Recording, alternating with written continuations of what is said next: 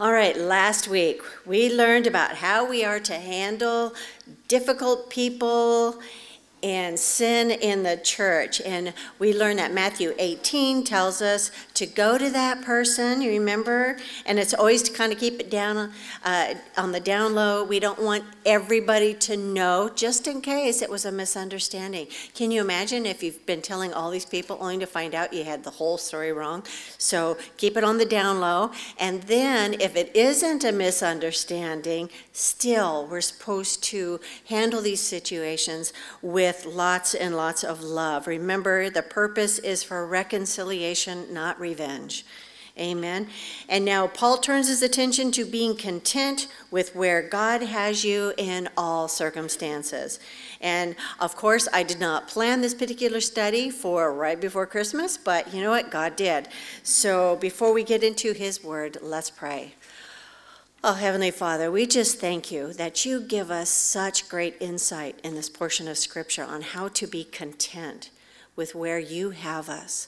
Lord, we know you love us and that you only want the best for us, and sometimes the best is not giving us what we want. But you do promise to take care of all of our needs. So as we go through this amazing Scripture, would you just open our eyes to see and our ears to hear exactly your heart in this situation so that we can be content no matter where we are in this life. So we love you, we thank you, we give you this time. In Jesus' name, amen. 1 Timothy 6, verse 1 says, "Let as many bondservants as are under the yoke count their masters worthy of all honor, so that the name of God and his doctrine may not be blasphemed." So during this time, the Israelites were a conquered people. Remember, the Roman Empire had come in and they had taken over just about everything back in those days. So about 50% of the people were under some kind of bondage or slavery. And Roman slavery was not based really on race, because they drew all their slaves from over Europe and Mediterranean, of course, including Israel, Hispania, Germany, Britannia, the Balkans, Greece, and anywhere else they could conquer. And this ran from 27 BC all the way to 395 AD until the fall of the Roman Empire. And of course, it didn't make it right. God hates slavery, but that was what they did back then. They were a conquered people, and so they were taken into slavery. And so now Paul is addressing this. But first, we need to know God's heart in the subject. Exodus 21:16 says, "He who kidnaps a man and sells him, or if he is found in his hand, shall surely be put to death." So right away, we see God's heart in this. He says, don't do it. But now that it's happened, what do we do? But this isn't the only way a person could become a slave. The Levitical law actually made allowances for people who found themselves in financial difficulty. They could actually sell themselves to a person to pay off debt. And even then there was guidelines. Exodus 21:2 says, "If you buy a Hebrew servant, he shall serve 6 years, and in the 7th he shall go out free and pay nothing." So with this kind of background, let's read verse 1 again. It says, "Let as many bondservants as are under the yoke count their own masters worthy of all honor, so that the name of God and his doctrine may not be blasphemed." So what the word is saying here is that those who are in bondage to someone else, they are to be the best possible workers. Why? So that the name of God will be honored. If the master is treated with respect, then that will bring honor to God, because that may be the only picture of what Christ is like to these people. And so how can we apply this concept to today? Well, it's the employee-employer relationship. We are to be the best employee ever, so that they will know that Christians are the best workers. even if it means that they say, I don't want you talking about Jesus while you're on company time. What we do during our breaks is our business. But if we're on his dime, we need to be the best workers. I used to hang out with this gal years and years and years ago, and we'd gone to this little craft boutique and stuff and had fun, and we were hungry, so we'd gone through McDonald's, and it was through a drive-through, and she had given the gal that was handing us the food a little tract, you know, the 4 spiritual laws, and she made a point of saying, here, I want you to read this during your break. Notice she didn't say, I want you to take time from your boss's dime to read this. She says, when you have a break, I want you to read this. And I think that's the proper attitude, isn't it? We want to be the best workers. And then verse 2 says, and those who have believing masters, let them not despise them because they are brethren.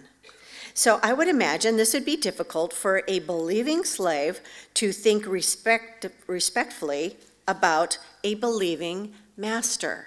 Why? Because, you know, they would want to be released from this servitude. But whether or not a believing master should or should not be a slave owner, Paul is not debating here. We already know God's heart here, and that it's wrong. Okay, so what do we do, though? This is kind of a cultural thing. These are Romans that are owning slaves. So how do you reach, you know, a believing master? Well, still be respectful of them. Be content. Remember, that's our theme here. Be content with where God has you. Maybe he wants you working for that believing master for a reason. We don't know, because it is the will of God, and we need to trust him. He understands the difficulty of the situation, and he can speak into the master's heart on his own. But God does warn these guys, these these believers who are slave owners. Colossians 4:1, he says, masters, give your bondservants what is just and fair, knowing that you also have a master in heaven. And then Ephesians 6:9, it says, masters, do the same to them and stop your threatening, knowing that he who is both their master and yours is in heaven, and that there is no partiality with him. So this is a very strong warning here to employers also. Meanwhile, why is it that the servants are to respect their believing masters? Why does he say this? And it needs to be noted here that some people have used this particular text to justify slavery. And please understand, this is not the case. This is not what the word was talking about. This does not condone slavery. It actually condemns it. But he's saying, okay, well, now it's happened. This is how you're supposed to act. So I hope you understand that. Then the second half of verse B says, verse 2b says, but rather serve them, because those who are benefited are believers and beloved. Teach and exhort these things. So hopefully the believing employer is generous to give the church, to the church and its people. If not, then later on in our study, we're going to address those that are greedy. So be the best worker possible, whether your boss is a believer or not. That's what Paul is trying to tell us. That is what the word is telling us. Then verse 3, if anyone teaches otherwise and does not consent to wholesome words, even the words of our Lord Jesus Christ, and to the doctrine which accords with godliness. So what is being addressed here are those who don't want to listen to what the Lord wants. They don't want to teach the pure word. They don't want to respect their masters in this case. And that's why Paul is saying, this is why I need to remind you, you're supposed to be the best employee. You know, maybe they wanted to start a revolt. Perhaps they wanted to run away from the Romans. Who knows what was going on? But Paul was reminding them, we're here to save souls. I saved you. Your job is now to save others. And that could mean your master. The problem with what was going on is they were being insurrectionist, and people were blaming Jesus for that. And he's going, oh, no, you got it all wrong. Yes, I came to set you free. I came to set you free from sin. And so he's saying that is the most important thing here. So the verse says, so much more though. This is a warning to anyone who does not teach the word of God, and instead teach their own philosophy, their own version of the gospel to suit their own appetites. The words can sound religious and perhaps even Christian, but be aware of them.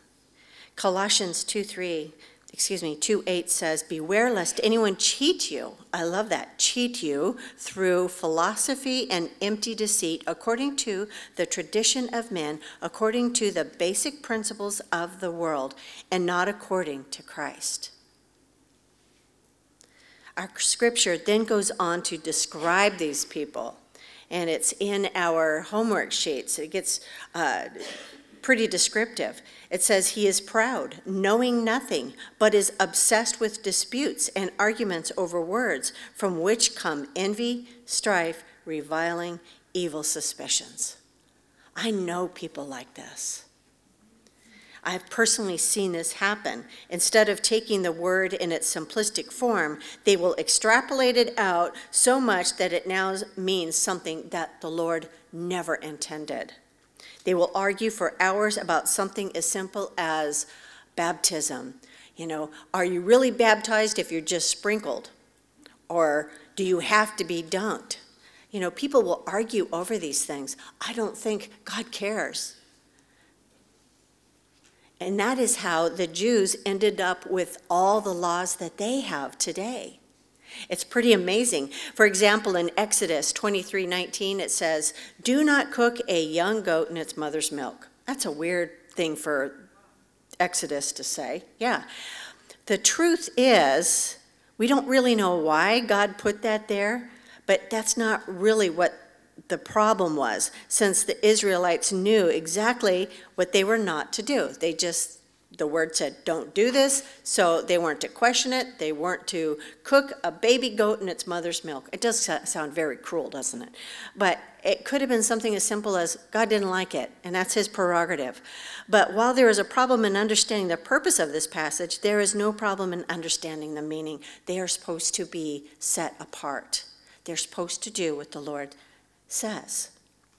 But that being said, today in Israel, you cannot eat any dairy product with a meat product.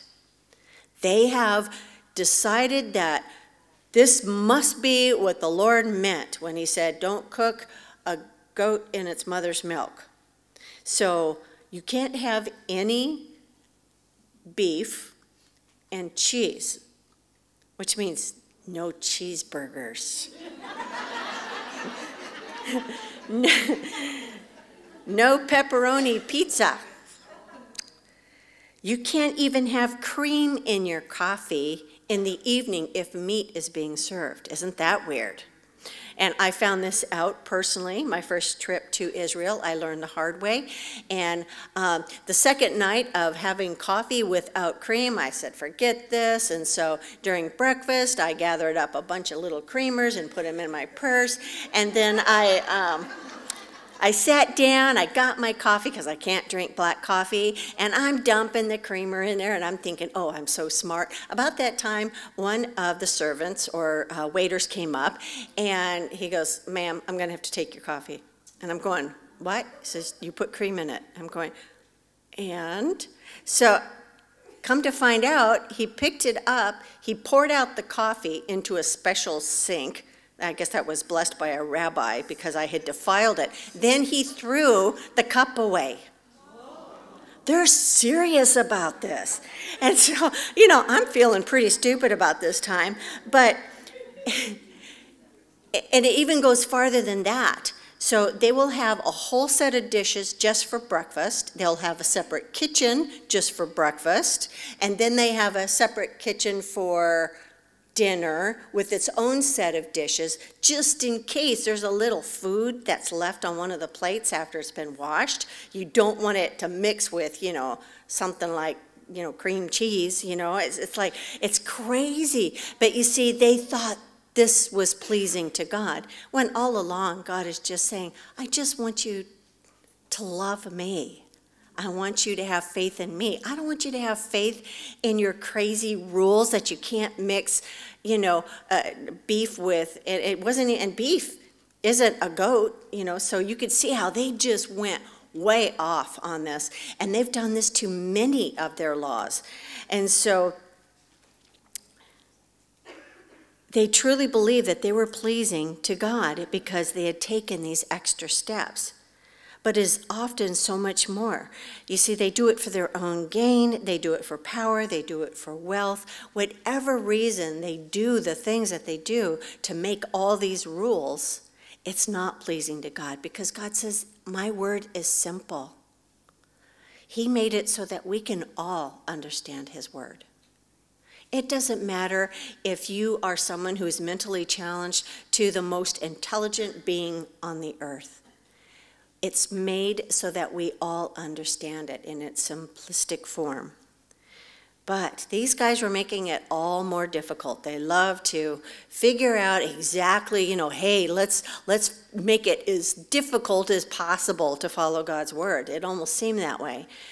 And then verse 5 says, it goes on to say, they were useless wranglings of men of corrupt minds and destitute of the truth. Now, when I think of destitute, I think of like the desert where you can't see a plant for miles. That's destitute, isn't it? Who suppose that godliness is a means of gain. From such withdraw yourself. So going back to my example in Israel, did you know they have to hire a rabbi to come bless their kitchen to make sure it's kosher? And of course, they give them a lot of money for that. So it's like, okay, so they made up these rules so that people would have to pay them in order to run their kitchen. So they would have to have the blessing of the rabbi so it could be kosher. You see how, but the Israelites aren't any different from us. We do the same thing. Human nature is human nature. We just do it in a different way. We do the same thing with religion, don't we? But it's useless wranglings. From such withdraw yourself. Why? Because you know what? They can influence you very easily because their minds are corrupt. 2 Corinthians 2:17 says, you see, we are not like the many hucksters, I love that word, who preach for personal profit. We preach the word of God with sincerity and with Christ's authority, knowing that God is watching us.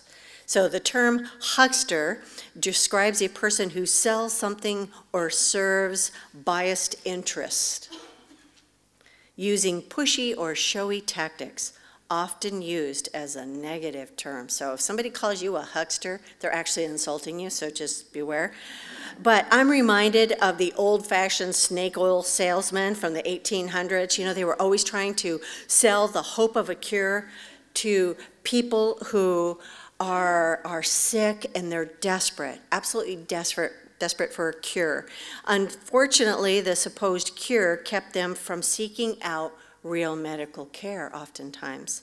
The same is true with these hucksters selling a false gospel, the false Christ, turning people away from the true Christ, the true Savior.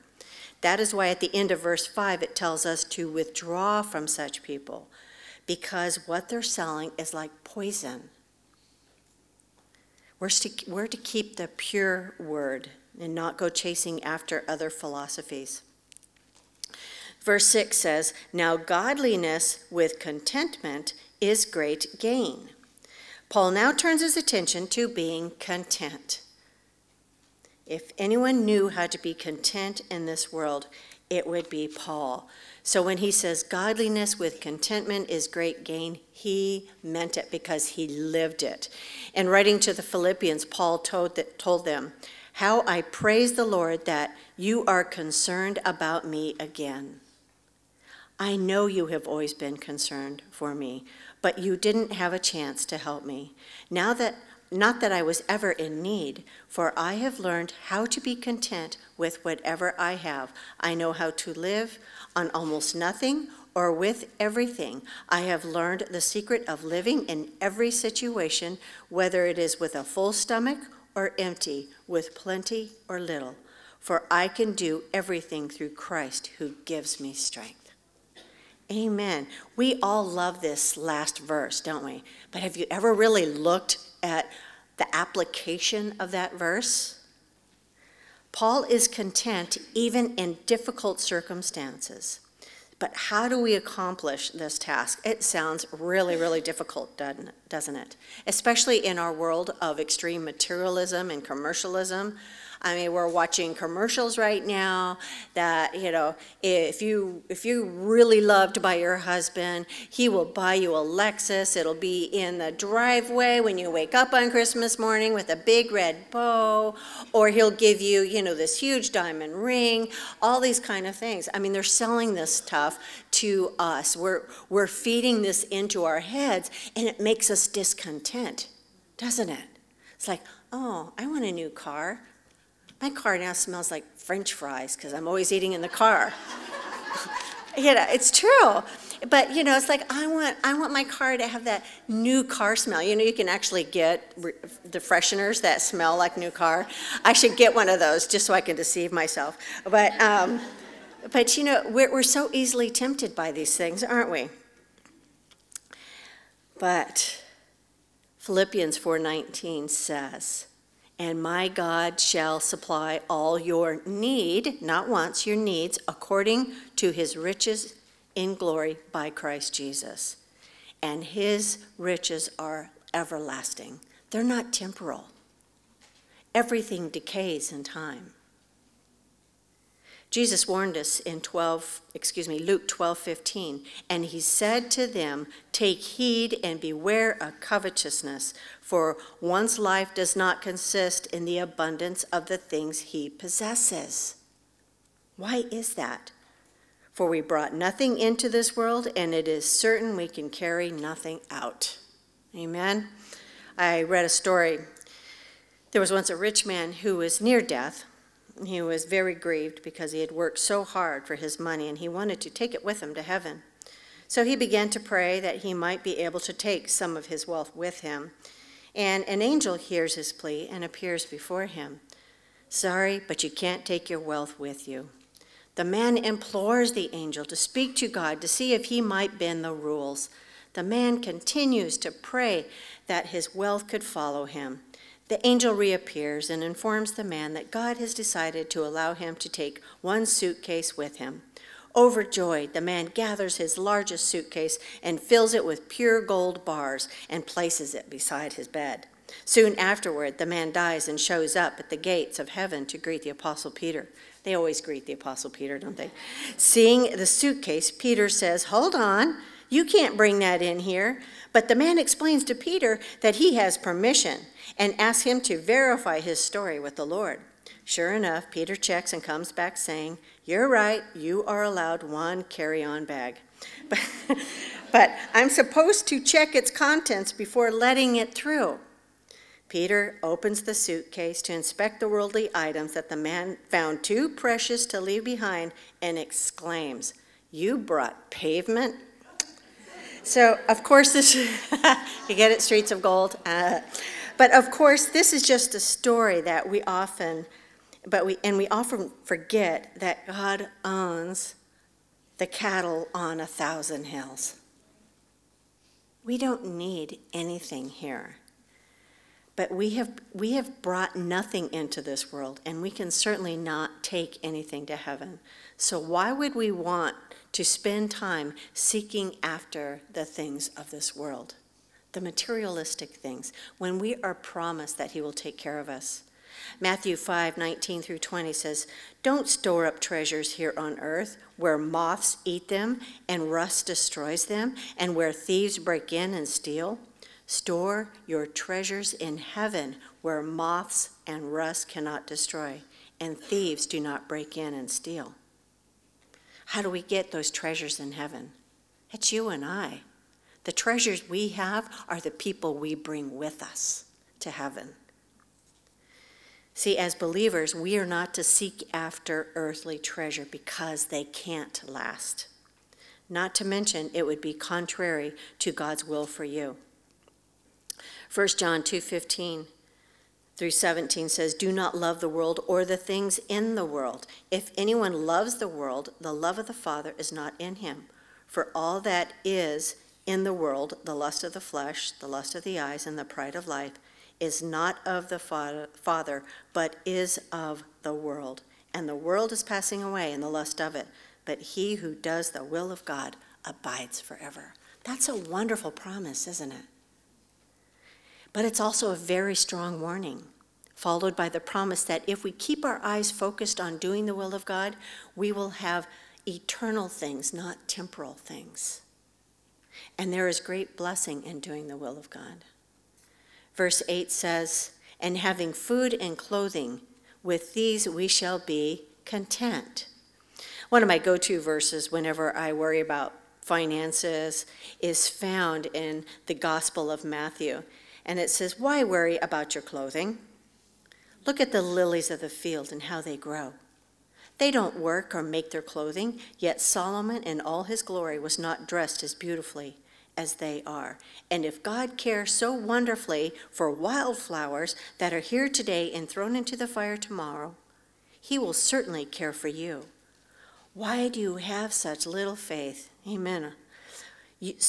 So don't worry about these things, saying, "What will I eat? What will I drink? What will I wear?" These things dominate the thoughts of unbelievers. But your heavenly Father already knows all your needs. It really comes down to whether or not that God will keep his promise. When we're worried about what we will have or if we are going to be taken care of, we're kind of insulting God, saying, "I don't believe you can take care of me, God." I know that's what I do. It takes faith in God. We must trust him at his word. And now the word draws our attention to the gathering of wealth. Verse 9, "But those who desire to be rich fall into temptation and a snare." So what is so bad about being rich? I could show you lottery winner after lottery winner who wish they'd never bought the ticket in the first place because it did pierce them with many sorrows. I could show you billionaires who have all the money they want but are still extremely unhappy. Their kids are a mess. It's all the party atmosphere. They depend on their wealth. They worry about losing their wealth. They're extremely unhappy. For me, I just need to take the word as it says, for what it is, and that is truth. Those who desire to be rich fall into temptation and a snare. I don't want to be caught in a snare. A snare is a hidden trap, an unexpected trap. It's used to trap animals, and in this case, it's used to trap us. Who puts that snare out there? Of the enemy, of course. But they fall into temptation, and there's no way out of it. Of course, God can forgive, but we will pierce ourselves with many sorrows. If you're the one that thinks that you can handle all your wealth, be careful. You may be deceiving yourselves. It's very hard to handle wealth properly. So what do you do if you happen to be rich? Please know that it is not a sin to be rich. It is simply a challenge. First and foremost, if Jesus is your Lord, then the money belongs to him, and that's what we need to understand. We are a steward only of his money, his finances, his treasures. And always remember that he gave it to you, and he can take it away. always keep that in mind. I have been through that personally. Job was one of the few people that ever recorded that had the right view of his riches. He was very rich, and the Lord allowed it to be taken. Listen to what he says in Job 121. He says, "Naked I came from my mother's womb, and naked shall I return there. And the Lord gave, and the Lord has taken away. Blessed be the name of the Lord." Really look at that. Blessed be the name of the Lord. Job knew who gave him his wealth, and he knew who took his wealth, and he still said, "Blessed be the name of the Lord." He was content. Of course, he went through a lot of difficulties. If you ever read that whole book, it's amazing. But what is being spoken here in Timothy is be careful. Be very, very careful. Why? The end of verse 9 tells us, "And they fall into many foolish and harmful lusts, which drown men or women in destruction and perdition." Well, that sounds scary, doesn't it? We all know what destruction means, but what does perdition mean? Wow. A state of eternal punishment and damnation into which a sinful and unrepentant person passes after death. So what is being said here is that when you have a lot of wealth and you're an unbeliever, you depend on your wealth to save you, to get you through all the struggles in life. But what don't they have? They don't have eternal life, do they? That's why they are going to have destruction and perdition. Jesus said in Matthew 23 through 24, "Then Jesus said to his disciples, 'Assuredly I say to you that it is hard for a rich man to enter the kingdom of heaven. And again I say to you, it is easier for a camel to go through the eye of a needle than for a rich man to enter the kingdom of God.'" Now, for all you seamstresses out there going, "Yeah, I would say it's hard for a camel to get through a needle. I mean, how can that possibly happen? You know, this is not to scale." So you figure, my needles are generally about that long. So what is he talking about here? Well, a needle is simply a gate. And this is in Jerusalem, and it was a needle that on the wall that surrounded the old city of Jerusalem. And what the needle was for is security in the evening. They would close the main gates where all the camels and the donkeys and wagons, all that went through the main gate. At night they would close the gates, and they would only leave the needle open, which was a small gate to the side. A camel cannot get through there. A horse could not get through there. It was actually pretty small. Here's one that's even smaller. So you can see there's no way a camel's going to squeeze in there, unless he's a very little camel. It might be a baby camel could get through there, but it was for security. That way, somebody who was outside the wall and the gates were shut, he still could get home. So why do you think Jesus would make this statement? It seems as though the bigger the camel, the harder it was to get through the needle. Perhaps the richer, the harder to get to heaven, because you depend on your riches. You see, when you have a lot of money, you have a tendency to put your trust in the money and not in the Lord. They think that their lives are complete because they have money. They can do whatever they want. Jesus, when talking about this lifestyle, said this, "What sorrow awaits you who are rich, for you have your only happiness now. What sorrow awaits you, you are fat and prosperous now, for a time of awful hunger awaits you. What sorrow awaits you who laugh now, for your laughing will turn to mourning and sorrow." That's what Jesus said about it. When you're rich, this is your only happiness you will have. But someday you will die, and then what will happen? Then verse 10 says, "For the love of money is a root of all kinds of evil." Throughout history, many heinous crimes have been committed for the sake of money. People tell all sorts of lies for money. They will kill for money. They will rob for money. They will sell drugs to kids for money. And notice that it says all kinds of evil. It isn't the root of evil, but all kinds of evil. And it is a root, not the root. So there are other ways that evil can perpetrate itself. People do evil things for power, revenge, fame, you name it. You know, there's a lot of evil in the world. Then it gives a real reason, though, why you shouldn't desire to be rich in the worldly sense. At the end of verse 10, it says, "For which some have strayed from the faith in their greediness and pierced themselves through with many sorrows." Nothing is more miserable than a Christian that has strayed from their faith. Once they have tasted how good the Lord is, everything from that point on will taste sour. It just doesn't taste the way it used to. If they make lots of money and use it for their own pleasure and not the Lord's, they are miserable. If you have given up a life of faith and now depend on your riches, you will be miserable.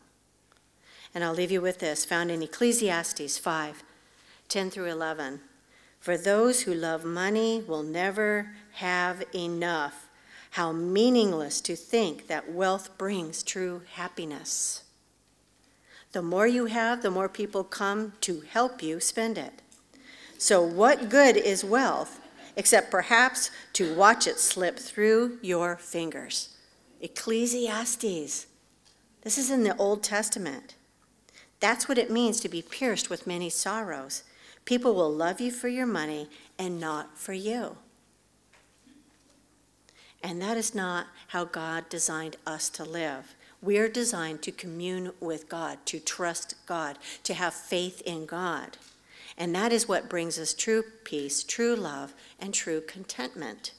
If you are rich, seek how to use it for God's kingdom. If you are poor, be content, for God will take care of you. That's the promise. Be thankful for wherever God has you, especially during the holidays. Don't listen to the world. That will bring discontentment. But be happy with where God has you. He knows your needs. He will supply all your needs in Christ Jesus. Amen? Let's pray. Oh, Heavenly Father, we admit that we are weak and sometimes we lack faith. We know in our hearts that you can take care of us, but we still worry. We worry about so many things, our finances, especially our finances, but our kids, you name it, Lord, we will worry about it. Help us to trust in you more, to be content wherever you have us, whether we're rich or poor, where we are emotionally, Lord. You understand. You understand us because you created us. We are your masterpiece. Help us to be content wherever we are. And as we divide up in our groups, Lord, I just ask that we truly are able to apply this to our lives, that we can see your word for what it is, a love letter from our Heavenly Father that wants us to trust in him alone. So we love you, Lord. We thank you. We praise you in Jesus' name. Amen.